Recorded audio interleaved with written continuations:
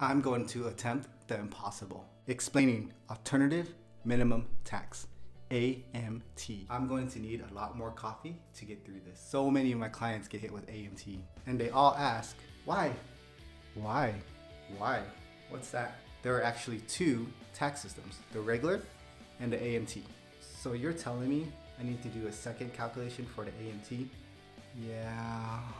Think of the AMT tax return calculation running along in the background with the regular tax return calculation. The AMT is the hidden, scary tax system. Scary. So to know how AMT works, you first must know how the regular tax system works. On the regular income side, you have your income minus your deductions, and you get taxed on based off whatever your income bracket is.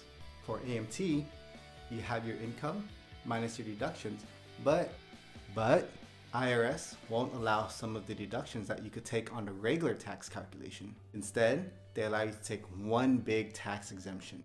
Then you get taxed at one large flat rate. This is your tentative minimum tax. Keyword, tentative. Tentative because you pay whichever is higher, the regular tax or the AMT tax. If the regular tax is higher, then you don't pay any AMT tax. If the AMT tax is higher, that's a tax you'll be paying. And the IRS wins again. If you need more visuals to help understand this, I made a whiteboard video, link below. Whew.